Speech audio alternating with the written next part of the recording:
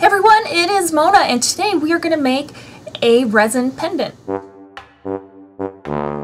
So I had found this piece at Hobby Lobby in the clearance department. I love going to the clearance departments of all craft stores, and it was like $1.79, and I thought, I'm going to make something out of that. So what I was thinking is incorporating some things into it, you know, that are smaller, but not too small, because I didn't seem to have anything very small on hand.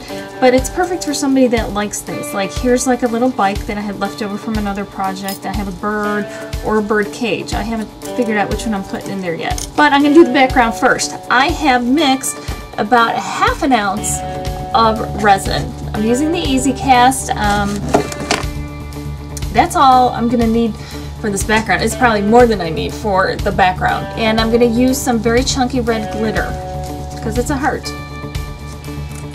So I'm going to pour it in there, mix it real well, and then all I'm going to do is kind of pour it in there, but kind of slowly, because I need to make sure I have enough room for the pieces that I want to put in on top of there. So move it around and make sure it gets everywhere you need it to go. So then I'm just going to take my lighter, run it across, and pop any bubbles.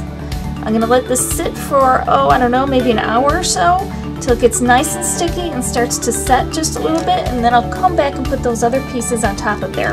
This has been sitting here for maybe an hour, hour and a half, and now I'm going to take my pieces. I'm going to put my bird cage in here, my little metal bird cage, and then I'm going to take this bike, just lay them both in there, just like that. I'm not going to squish them. I have some of it here still. It's pretty thick, so hopefully nothing will sink. And I prepared more resin. I'm going to pour this over. I'm going to let that sit for a minute and let the bubbles rise to the top. Then I'll hit it with my lighter.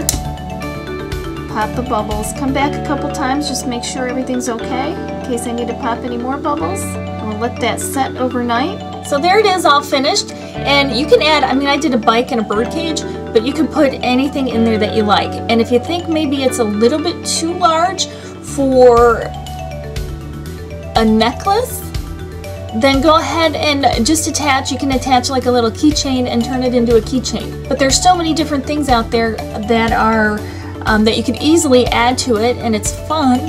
And you can find lots of stuff in the clearance section too.